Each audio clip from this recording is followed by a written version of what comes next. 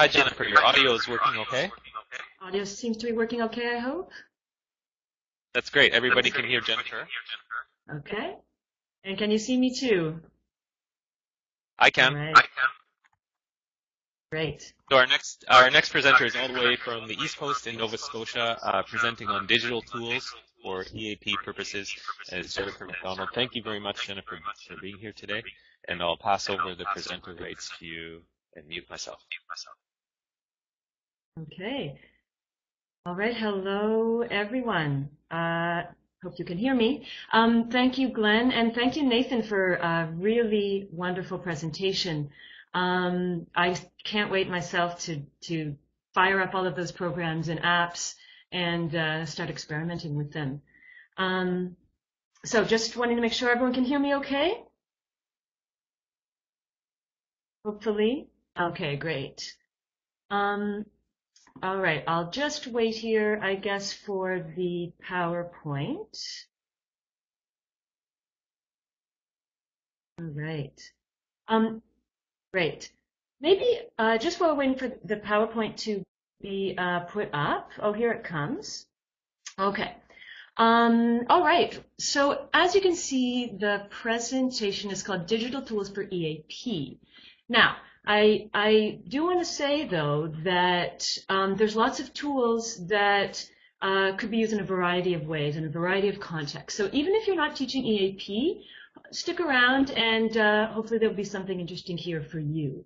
So maybe before we start, actually, we can't do a show of hands, but maybe in the chat box, if everyone could just put quickly what your teaching context is. Is it EAP? Is it settlement English? Is it young learners? So just take a moment here, if you don't mind sharing with the group, because that can help me better kind of tailor the things I'll have to say to the context of the people in the room, in the chat room. Okay, so I see some settlements and EAP. Okay. Okay. All right, so some link, all kinds of different things. So interesting. Okay, so once again, this is coming from an EAP background, but there's lots and lots of applications of the things I'll share today. So I'll start by talking a little bit about where the inspiration for this presentation came from. So I teach EAP at Dalhousie University in Halifax, and as in most EAP courses, not only do we teach ESL, English skills, but also some academic skills. So things like text annotation, note-taking, note-making. Why do we teach them? Because we think that they're important for students, not only comprehension of, for example, a text in the moment, but for their future academic success. Now, in my courses, I was teaching these skills in an analog way, so on pen and paper, right? So you distribute an article, and you train students to take notes in the margins, to highlight certain aspects of the text, and things like that. But what I was finding, of course, is that when students were moving on to their academic career, so to their academic studies, they were actually reading most of their texts digitally. So, for example, most academic journals nowadays, when you download an article, it's in PDF. You read it on your computer, you read it on your tablet. Professors distribute lecture notes in PDF or PPT format, and students inevitably pirate textbooks. So sometimes they circulate in JPEG format. So what I was finding was there was this gap. I was teaching analog academic skills in class, but then as soon as they would have to, in a real context, apply these skills, they weren't. Even within the confines of my own EAP classroom, right, there was the research component. So students over the course of the course would have to choose a topic, download articles, read them, and produce a piece of writing. So even within my own classroom, in the morning, for example, we could be doing a reading lesson and doing an annotation on an article in the textbook. But then in the afternoon, we go to the writing part of the class, and they would be downloading PDFs and just not doing anything, not applying any of these important academic skills.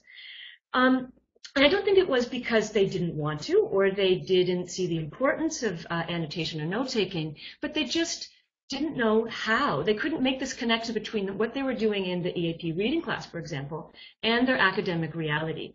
They just didn't have the ability, or they hadn't taken the time to think how they could transfer the skills that they had been learning. And so this was happening in my own class. So this is where, this is the inspiration for what I'm going to talk about today. So perhaps some of you have seen this in your own classes with your own students, this type of, the gap between the classroom and then reality. So feel free to comment there in the box. Maybe you've seen this as well, maybe not just with an academic reading, but it could be an article for review in the workplace, or something like this. So feel free to kind of comment along if you've seen something like that.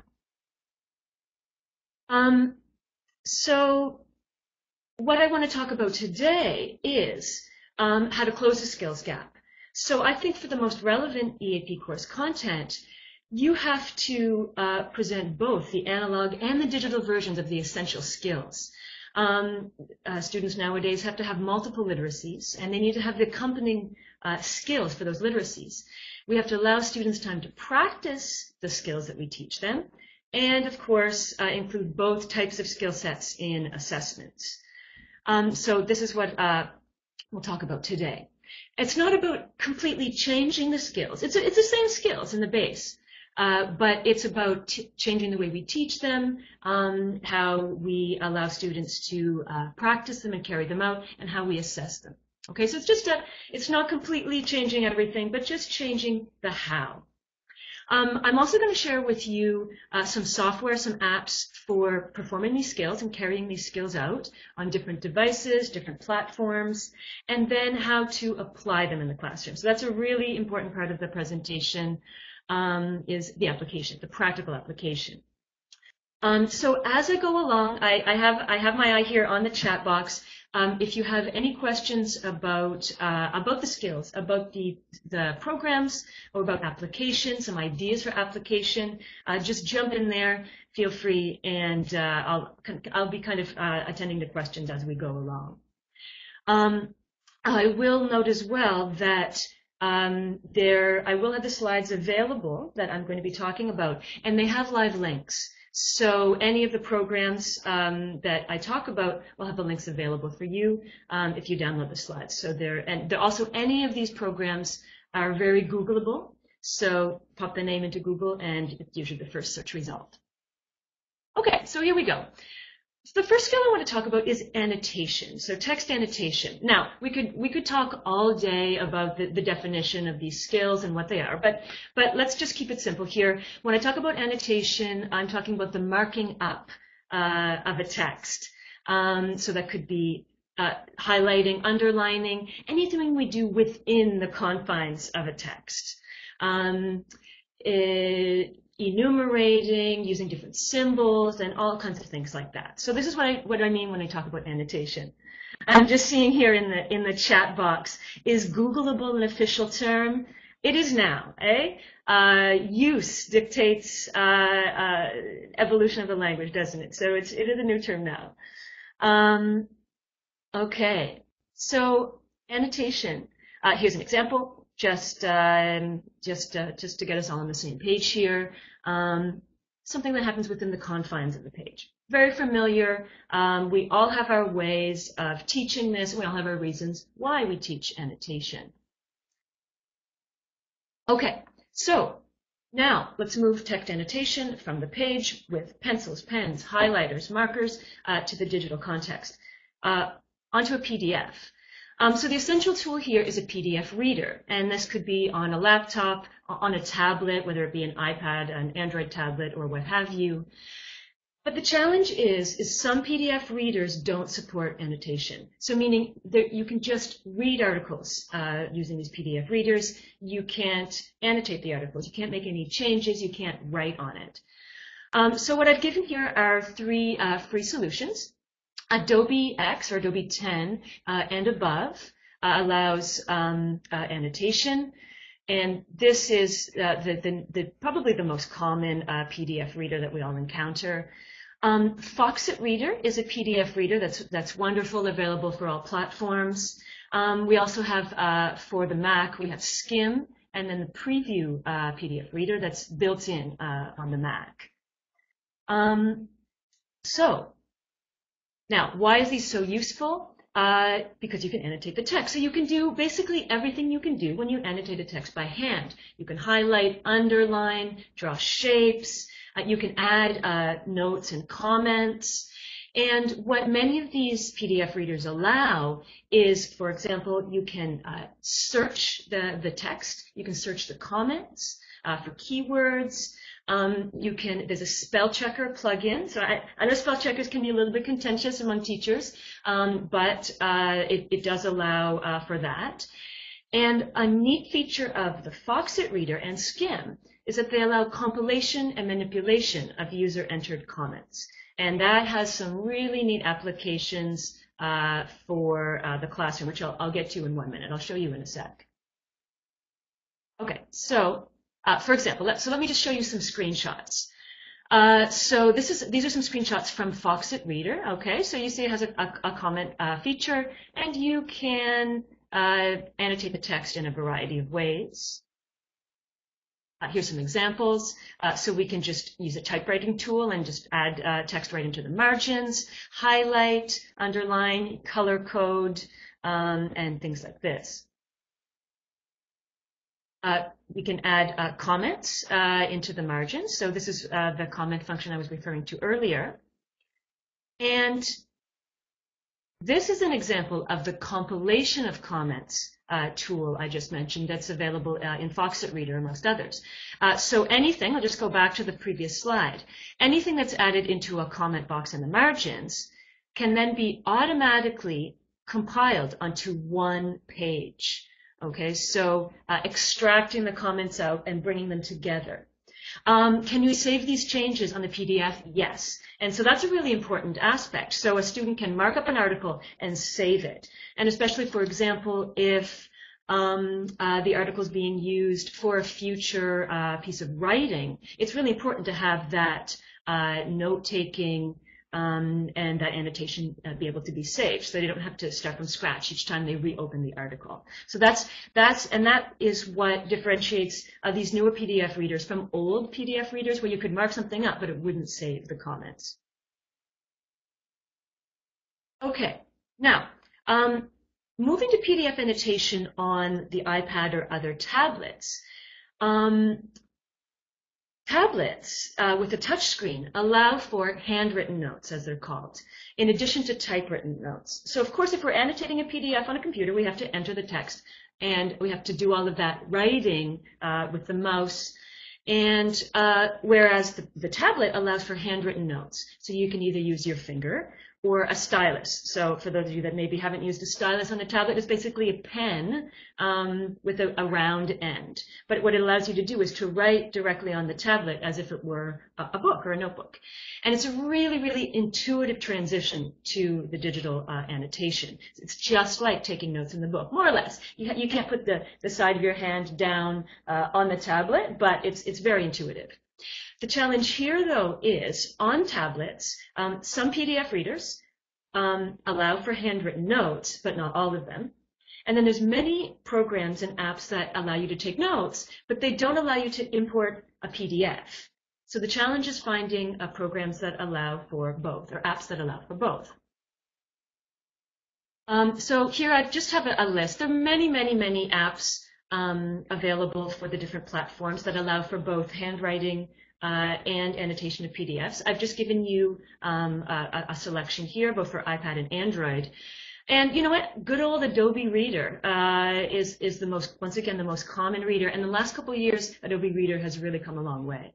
And it allows for both handwriting and annotation of PDFs. You have a variety here. So if your students are getting their tablets set up for study, just make sure they have a PDF reader that allows for handwriting. Okay, this is just a screenshot of this. So a PDF that's been annotated by hand. Okay, so for someone, maybe some of us that don't own a tablet or have never had the pleasure of interacting with the touch screen in this way, this is what it looks like, right? So you could have a document that is a PDF, right? Maybe converted from a Word document, and here you can see you can mark it up by hand. this person has wonderful, neat handwriting, but of course it could be just as neat or messy as your handwriting is. Annotating on e-readers. Okay, so we have a laptop, we have tablets like iPad or an Android tablet, and we also have dedicated e-readers, Kindle, Kobo, Sony e-readers. Now, each one is different, but what the modern incarnations of these e-readers have nowadays is all of them have some sort of annotation tool. Anyone, if you have used e-readers, or if your students have used e-readers, feel free to let us know which readers and which platforms you've been using in the comments. So because each platform is different, the annotation tool will be slightly different, but do encourage your students to seek out the annotation tool. Now, on some of the older e-readers, either they don't have an annotation tool, or there's not a touch screen, so it can be slow going, but just encourage your students to seek out the annotation tool if they have a newer e-reader. Okay, great idea here from Ryan, just in the chat, that this annotation would be great as a quiz. Indeed. Circulate the quiz as a PDF. They have to write it out and then send it back to you. Great idea. Let's talk about now annotation of the web. Okay, so we talked about annotating PDF documents. What about either a reading that's delivered in HTML format, meaning it's like a web page, it's web-based, or if students are doing just research on the general web. Maybe they're not quite at the level yet where they're downloading journal articles. Maybe they're at a lower level of EAP, or they're just their research is primarily Google-based. So, for example, students who are not doing EAP at all, they're just researching for a business context or life context. So, how do you annotate a web page without copying and pasting it somewhere else and printing it out? This is the question. Aha, someone's beat me to it, Margarita. Digo. So you can see here, we have lots of options for annotating web pages. There's so many options. I'm going to share a few with you today. Digo is one, okay. Here's two more, Ruhit, Annotate, and the one I'm going to talk about in a little bit more detail is Scribble, okay. If you have any other, there's so many great ones, feel free to share them in the chat. Any that you've used to annotate web pages. Okay, so what Scribble allows is it lets you annotate right in your browser. You actually install a toolbar at the top of the browser. It lets you organize the notes, tag them, color code them, and then of course store them, save them, and share them with others. So let's just take a look at a screenshot. Okay, here's a screenshot of a Wikipedia article. Wikipedia, of course, maybe a no-no in strict EAP circles, but for all our intents and purposes today, let's take a look. So you can see some highlighting. You can change the color of text, underline. You can add comments to the margins of the text. It really allows just as much annotation as you can. Up here, you can see the Scribble toolbar. And okay, so that is kind of what Scribble allows you to do. Let's talk about now what you can do with it. Before we do so, let's just take a look. I have a question from Nathan. Is the legend created by you? I think so. I think you can, say, for example, let's just go back to the screenshot. If this legend here. So if you want to say, okay, anything highlighted in blue is words off the academic vocabulary list, or in yellow is the thesis statement. Green comments on the side could be questions for the rest of the group, for example. So I think you can set up your own legend. And it is indeed, Natalia, it is indeed very handy. Very interesting. You could think, for example, you could send students to a web page that you have pre-annotated. For example, if you're teaching the skill of being able to point out, identify a thesis statement, or supporting arguments, you could mark up a page and send students a link, for example. let's talk about some other classroom ideas. Okay, so in the most simple, straightforward incarnation of the digital incarnation of these academic skills, instead of photocopying your article and distributing it to the class, why don't you distribute it via in a PDF? Via it could be email. If you use a learning platform, it could be via Blackboard or Edmodo or what have you. Instead of having students mark up the article digitally, or mark up the article in an analog way, have them mark it up, save the PDF, and submit it back to you, or submit it to each other for group work. And once again, you can say, for example, highlight the thesis statement in yellow, and you can set out a legend of different symbols, colors, or whatever to go along with what you're teaching in your classroom. You could use Foxit's comment compilation tool, okay, which I showed you a few slides back, to have students automatically extract their comments and maybe create a vocab list. So you say, for example, make a comment box wherever you see a word off of the academic word list, and then at the end they can generate this page, this compilation, and they have kind of a self-standing, standalone vocabulary list that they can use for study purposes. They could cut it up to make flashcards. They could circulate it amongst their classmates or what have you. Have an interesting comment here from Glenn. It would be great for instructors to use this in discussion forums to highlight student conversations. Yeah, exactly. When we're highlighting the web, highlighting HTML, it doesn't have to be a web page or an encyclopedia, or an article. It can be anything. So that's a great idea. Anyone else? Feel free to chime in with some ways that you could integrate this digital annotation into the classroom. Now, one thing that you may find, as I certainly have with my students, digitally annotating a text can be slow, especially if you're doing it on a laptop. It's slower than doing it by hand. The handwritten notes on the tablet go a bit faster, but it can be slow. So as always, just stress the why. Why are you doing this? We annotate a text to increase comprehension at the time of reading. It helps us remember more of what we read after. It helps us keep our engagement. You know, when you're slogging through a heavy academic text, annotating the text helps you stay engaged. And of course, if you're using the text for future reading, writing, or work, our notes are very important. I have an idea from Nathan here. Yeah, exactly. Use it with transcripts to highlight the difference between spoken and written language. Exactly. So there's one that no matter what your context, be it EAP or other, it's a great way to highlight that. So lots and lots of ways that we could use this. Okay, let's move on to note making. So once again, how I'm using the word note making is what you do with a text. It could be a text or a listening extract, but outside of the margins. So let's say on a separate piece of paper, if we're doing it in an analog way. So what could it be? It could be generating charts or diagrams, using information, compiling lists of key terms, predicting or generating exam questions, making summaries, doing something with the article or the listening extract after the fact, or making study sheets or cheat sheets. So this is what I mean when I talk about note making in a very general way.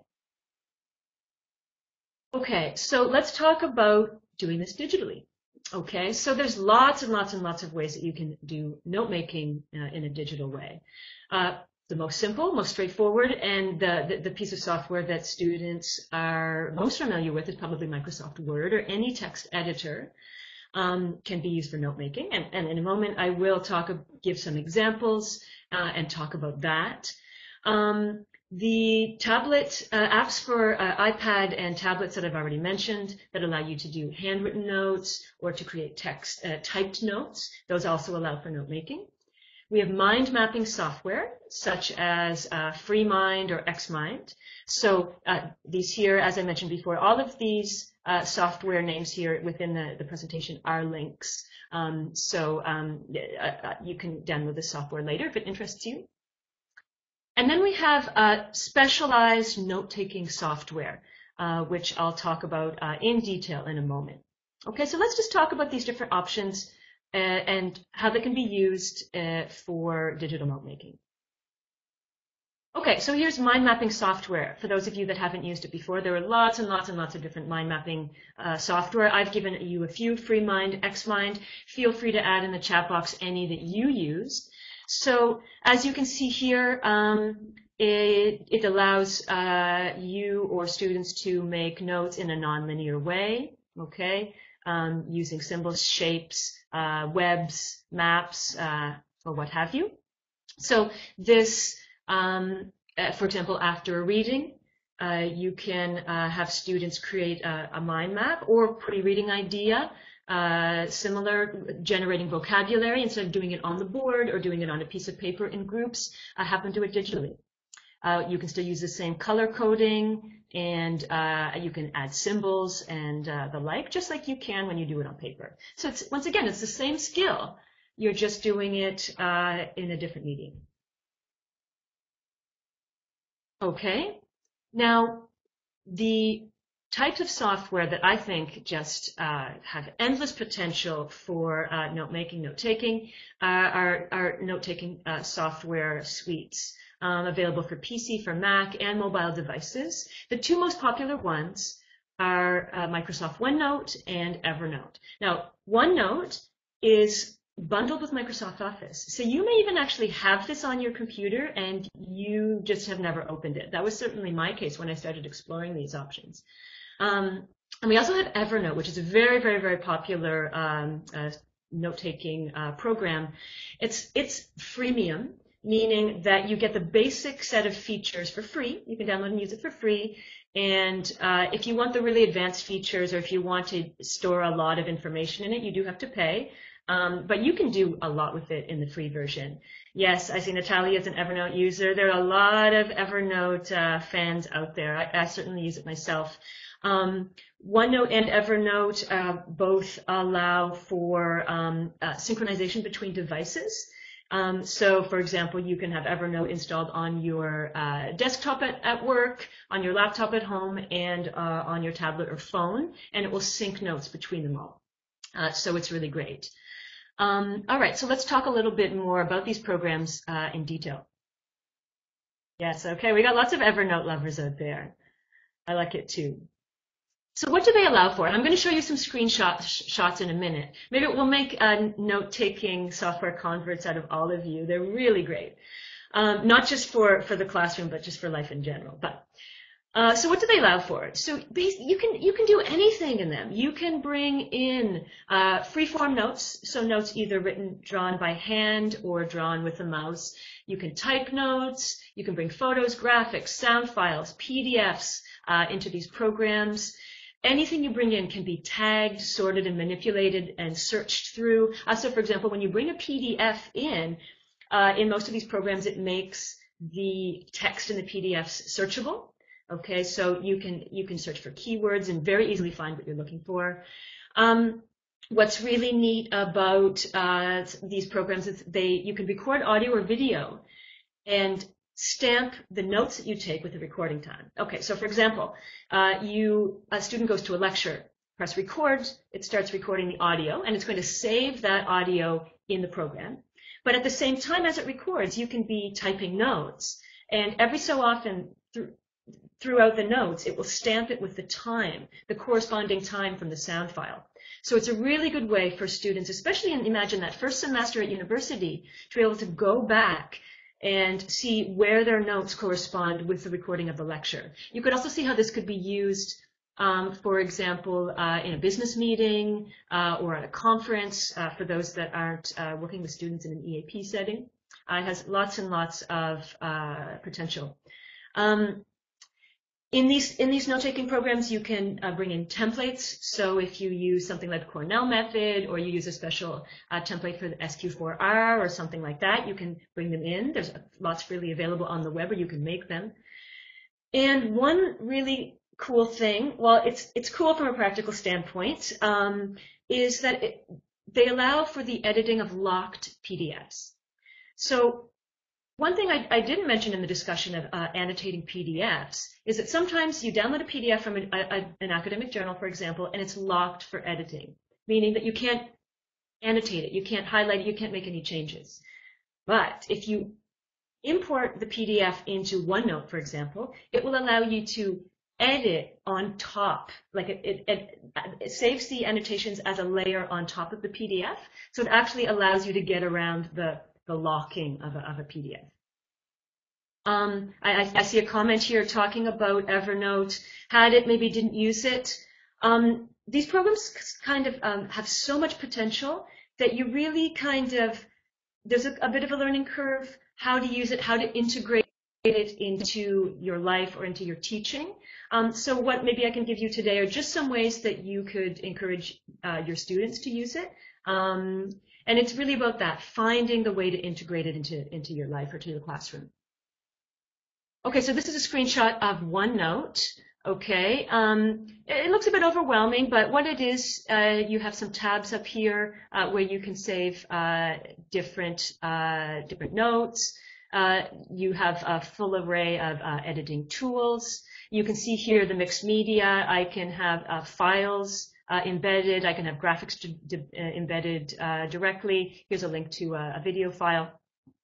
So I encourage you to open up Microsoft Office on your computer. You may have it in there. Play around with it. Okay, so let's talk about some applications, some practical applications for note making in the classroom. So as, for example, a post-reading or post-listening task, instead of having the students do a typical summary or to answer a series of questions, what you can have them do is to have them make a digital study sheet or cheat sheet. There's lots of different names for it. So, for example, and I'll show you an example of this in a moment.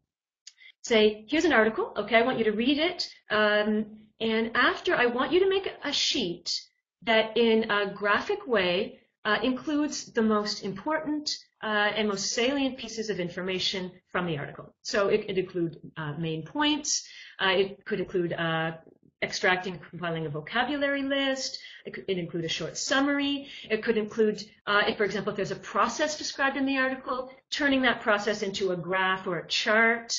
And I've done this in an advanced EAP class, and I found it an excellent way to gauge students' comprehension.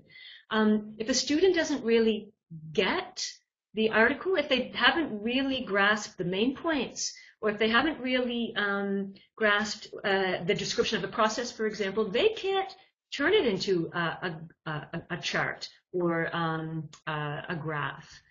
And I will show you an example in a moment, but a thing about this as well is, whereas with the digital annotation of a text, it was slower than doing it by hand, making a study sheet digitally is actually faster than making a study sheet by hand. So that's the flip side to the digital version of this skill. Let me show you an example. This is actually from one of my students. This was in an advanced EAP class. So we read an article you can see called Strategies for Culture Shock, okay? And so this is the sheet she made after. So what did she identify as the most important information from the article? So we have here, this article, for example, highlighted the 4 stages of culture shock, okay? So she's, in point form, just summarized these 4 stages. She's put up here some key definitions, so key vocabulary from this article.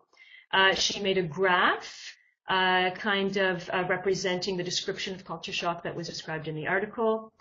She's generated a short summary, and she's organized in table form 2 studies that were described in the article. And now all of this, of course, is paraphrased in her own words. So really, you can't do this unless you've understood an article. And I've actually used study sheets as an assessment. So as opposed to just to writing a text or a response, I've had students generate study sheets because it really is an accurate gauge of students' comprehension. I'm just noticing here a question from Janice. How do students share their OneNote results with you? You do have the option to share notes.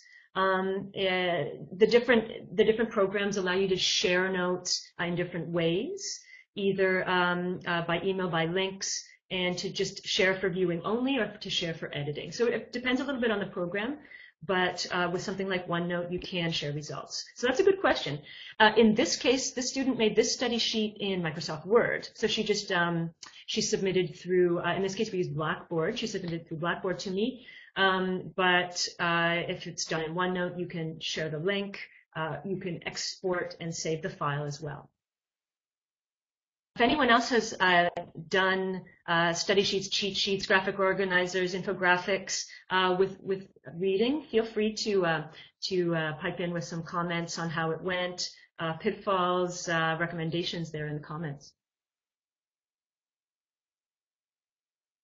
Okay. So I'm going to talk now about another piece of software.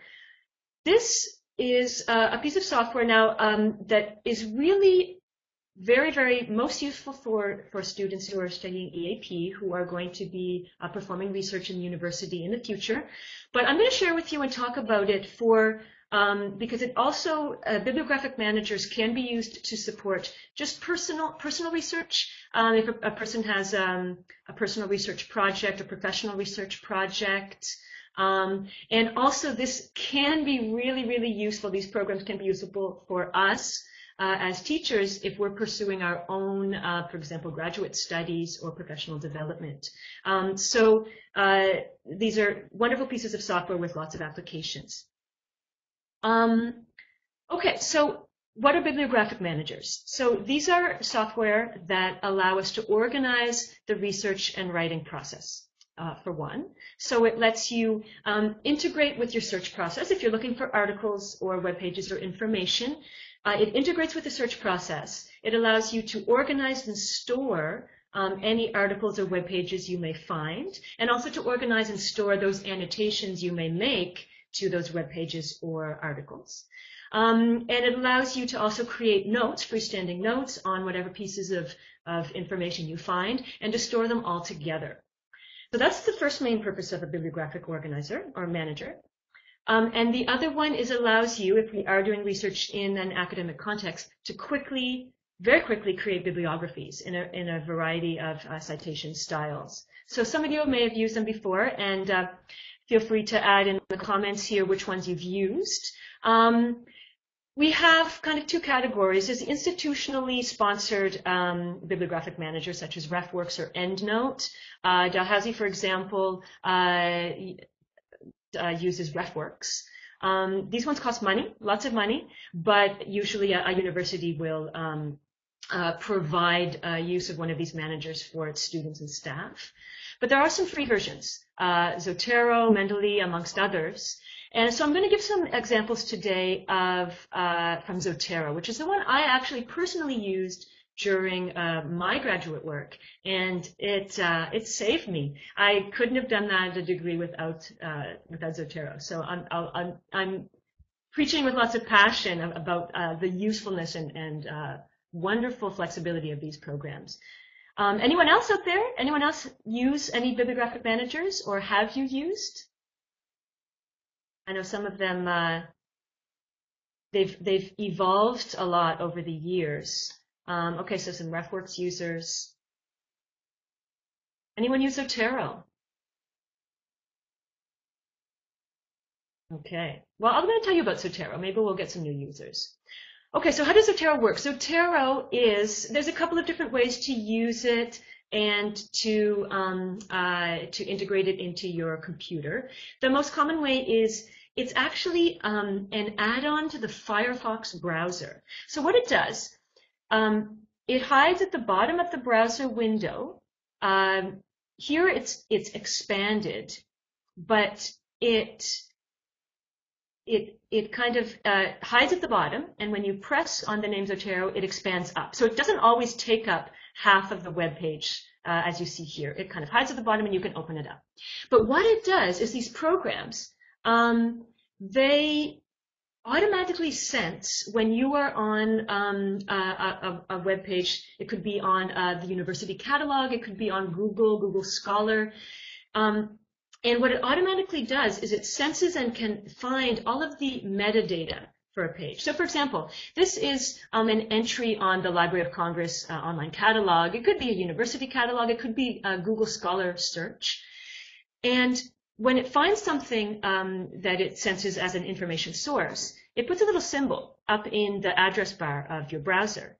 And if you click on that, it automatically extracts into Zotero and creates an entry. It extracts all the metadata. So the author name, the year, the place of publication, the type of source, the page, any bibliographic information that could be useful. It automatically extracts that. If there's a PDF available, it automatically extracts and downloads it. And if it's a web page as opposed to a PDF, it takes a snapshot. And it automatically saves those all together in one place. So you can see it has a kind of iTunes-esque interface. So you can see the entry. It just attaches everything there. And what it does, it creates an entry. Here you have some tabs. You can add notes to the entry. You can add other attachments to it. And you can tag them and do all of the things that could allow you to search and things like this. I'm just looking at the comments here. Some folks used Word documents when they were doing research, and those do the trick. But I'll show you in a moment why something like Zotero, these bibliographic organizers, just have a lot more functionality. Scraps of paper work as well. But what these allow you to do is especially when it comes to making a bibliography, it will save you a lot of time. Nathan asked a question, do these work with journals behind paywalls? So yes, but I mean, you still have to have access to the journal. So you have to have access to the journal that's behind the paywall. So for example, if I'm accessing journals to which I have access with my Dalhousie credentials, I log in with my Dalhousie login. And then I can access them, but still, yeah, I generate the icon, I click, and it automatically creates the entry. So it can work both with academic journals, Google Scholar, or just a simple web page. So that's really cool. But what's most cool, I'll show you here, is, so at that moment, whether it's you or your students, it's 2 a.m., you finished a paper. Of course, no, you're not finishing at 2 a.m. So you're finishing at, 8 p.m., 2 days before it's due, of course. But it comes time to generate that bibliography. And so instead of having to slog through, find all of the sources you've consulted, and create that bibliography from scratch, trying to remember if you use a period or a comma after the author's name in APA, you press a button, you select the resources you want, you press a button, and it automatically generates a bibliography using the sources that you want, and also it has basically all of the citation styles you could ever want or need, and it makes them, it generates a bibliography. So all you have to do in that case is just proofread the bibliography, okay, as opposed to creating it from scratch. And this was certainly a godsend. It's a huge time saver, both for the student and for the teacher as well. And I'll talk about how in a moment. Okay, so how could we use Zotero in the classroom? One interesting classroom activity that I certainly do at the advanced EAP level is an annotated bibliography. So one of the first steps in the research process is identifying some sources of information and then creating an annotated bibliography. So for each source, making a small summary and evaluation of the source, talking about how it relates to the research topic or what have you. So imagine, and you can, of course, you can do this in Microsoft Word, but if you wanted to change it up, you could have them generate this in Zotero. So they find the source online, they import it into Zotero. They, in Zotero, make their notes. They can read and annotate directly into Zotero. It saves all the notes there. And then you can use the create report feature. So this is, you can create bibliography, but you can also create a report. So what that does is you choose a resource. Let me show you a screenshot. It generates the title, the bibliographic information, and it compiles together any notes that the student has entered on that source. So this could be used for annotated bibliography, as well as something like a response, a critique, or even a summary. They can put the note right in Zotero and generate this report. So once again, yeah, you can do it in Microsoft Word, but getting the students in the habit of using Zotero helps them organize the whole research process, keep all these different elements, the article, the notes, the summary, the evaluation, all in one place. It's easily accessible, easily findable later. Ryan, you've said it sounds incredible. They really are. I am definitely a convert to bibliographic managers. Okay, so I wanted to talk about, I have another kind of activity I want to talk about, another way to use Evernote. But before we do so, let me just go back.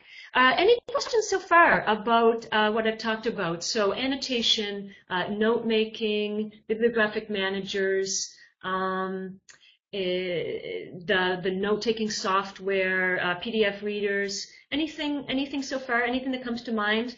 No question is too simple. I know that as Nathan mentioned as well, sometimes, you know, trying to bring too many programs into the classroom at once, it can be a bit overwhelming. So it's definitely recommended to just kind of, you know, switch it up once in a while. For example, if you do 4 days a week, you do annotation in a textbook or on a photocopied article. Why not one day have them do it digitally? So just to allow them the chance to practice both skill sets. Okay, are we getting a sound and video freeze? Okay, I'm just going to kind of keep going. Hopefully you can hear me. Hopefully you can see me. Okay, so hopefully it keeps going. Does Zotero work with tablets too? It can integrate into tablets. You know what? I'm not sure. I'll have to check that out and let you know if you can, if there's a specific app for Zotero. Definitely, it's available on all platforms, and it's open source. There's so much documentation on the web on how to use it, tips, tricks, and all that type of thing. What format can you save Zotero in? So anything that it generates, for example, reports or bibliography, you can choose. You can generate it in HTML or in a Word document. So then you can copy and paste it into your essay, for example. Or you could save it as you could export it to Microsoft Word, save it as a PDF. They do have a Chrome extension. So Zotero used to just be a Firefox add-in, but now they've made what they call Zotero Standalone. So it's a standalone program, and you can use it with the browser of your choice, a Chrome extension. In that case, you have to open both the standalone program as well as your browser, as opposed to it just being housed in the bottom of your browser. But they do, in recent years, they've made it available for all browsers. Okay. All right. So lots of questions here. Okay. So an interesting question here about some online skills, advanced English prior to university. Maybe, Laura Lee, that's a good question. Maybe we'll come back to that just at the end, because I'm sure that we have, like, I'm sure everyone has a ton of stuff they could add and contribute to answer your question.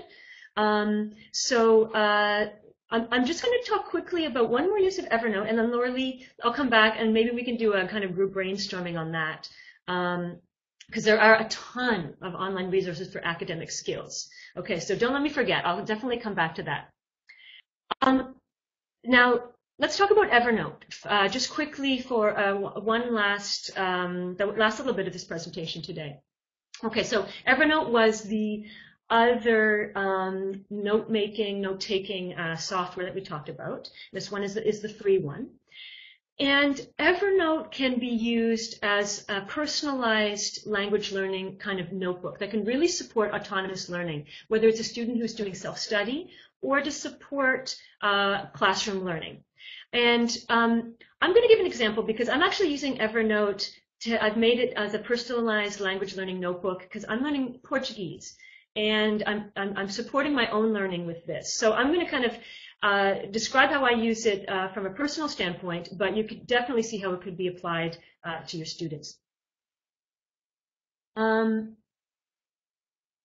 Okay, am I having some problems here? I'm going to try to log out and in, use the button. Okay, Glenn is giving me...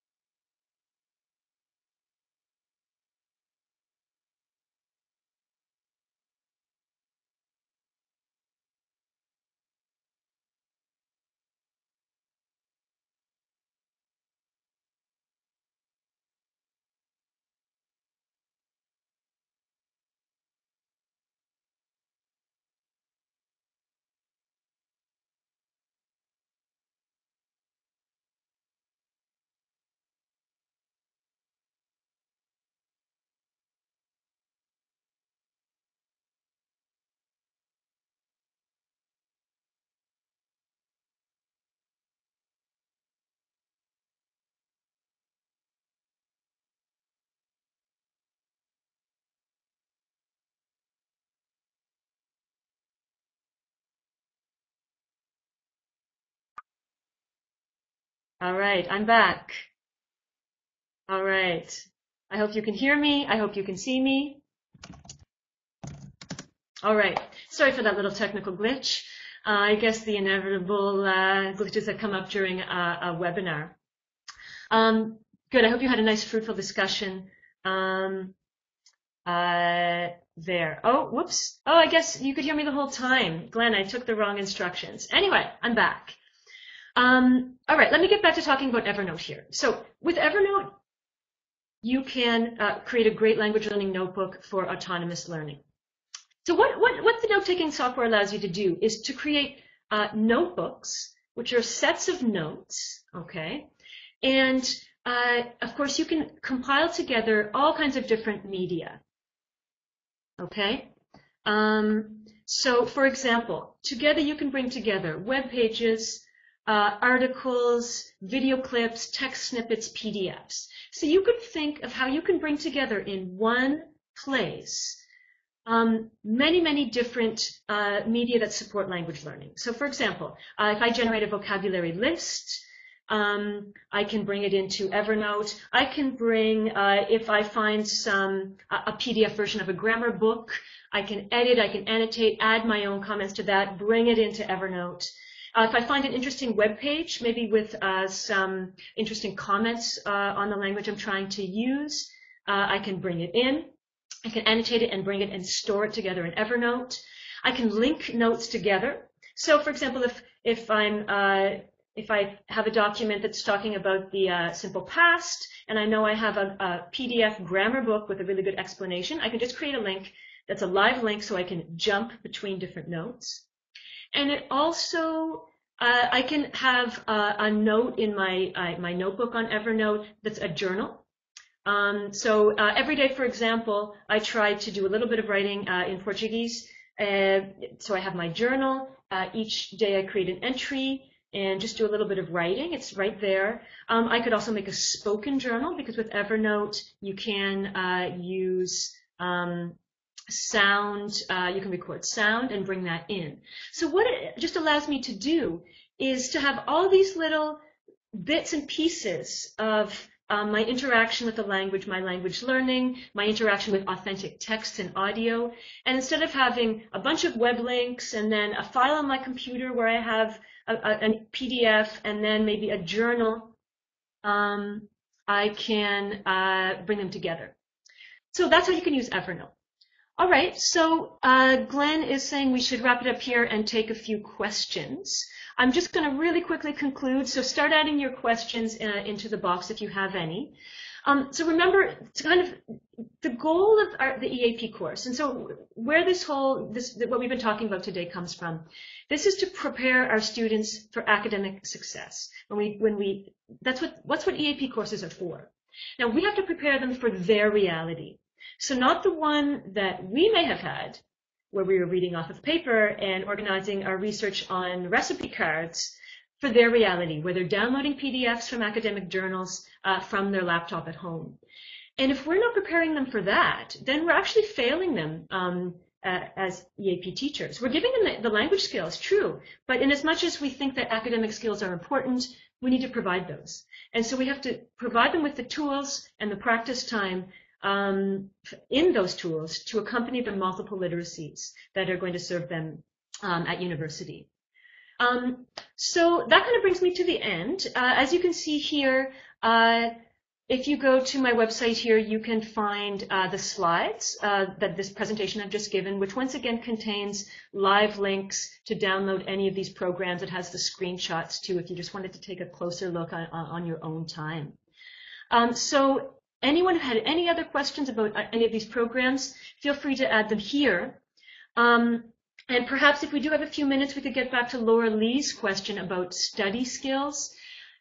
Study skills, there's tons of resources online. Almost every university it's sometimes in their writing center, they have online webinars and documents on the different study skills. A lot of Australian universities have some self-study modules. If you send me an email, I'm going to leave you here my email, for you or anyone else. I'm just typing it into the chat box. I'll look up, there's one that I'm thinking of that's really great. It may be the University of New South Wales, and they have a great self-study module on academic skills that really go beyond, it's perhaps made for English language learners, but it goes beyond just something that could be of use to English language learners, and just academic skills that are good for EAP success, for academic success in general. If anyone else has any other resources on academic skills that can be accessed online for Laura Lee's daughter, just add them in the chat box there.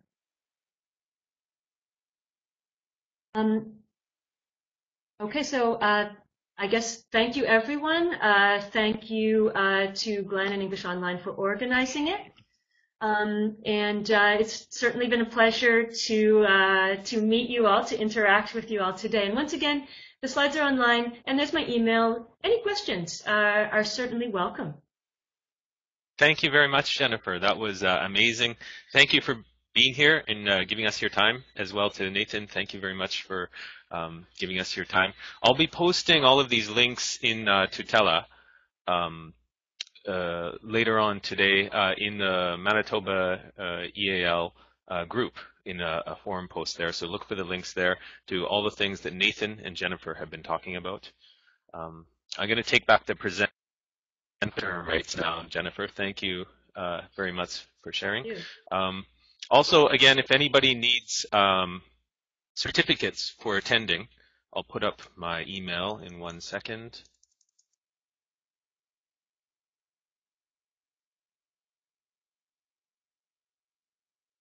Please email me within an hour or so after the webinar finishes, and I can send those out. Thank you very much, everyone, for attending today. Hopefully you have a wonderful weekend. We'll see those of you who are going to TESOL Ontario next week.